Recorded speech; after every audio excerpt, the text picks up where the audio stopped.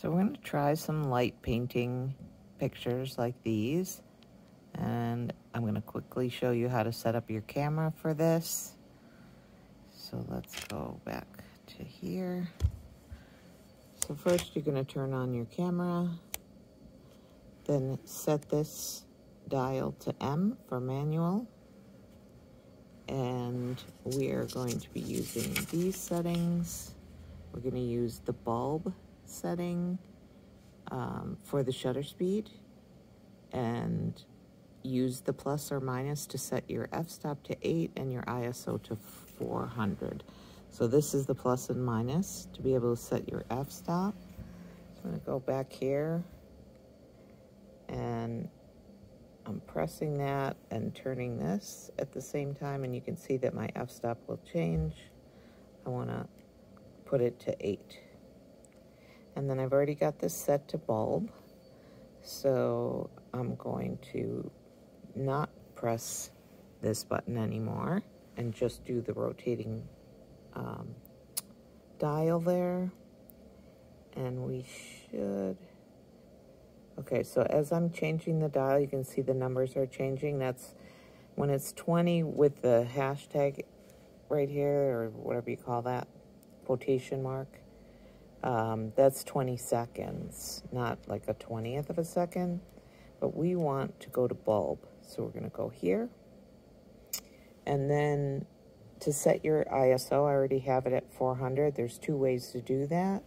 You can set your ISO by pressing the function button over here. So you can press this one, and when you press the function button, it's going to let you change your ISO there. It's hard for me to show you that, but it would be using the dial, but you have to use two hands.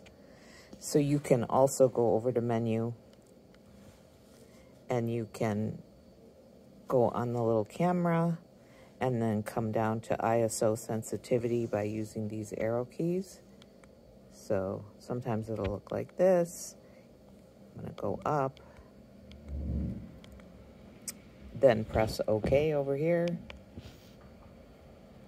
press OK again, and then it gives you an option to change your ISO, and 800 will work as well, but let's use 400. So that's it. Now you're ready to take your picture.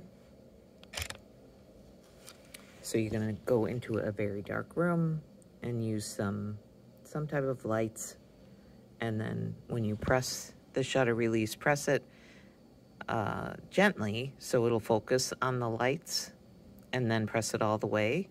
Make sure it's on a tripod so it's nice and steady, and it'll stay open for a few seconds.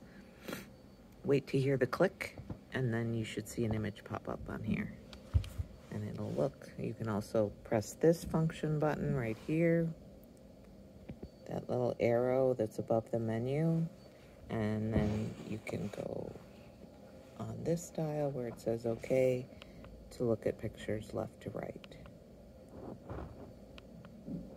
Hopefully you get something interesting.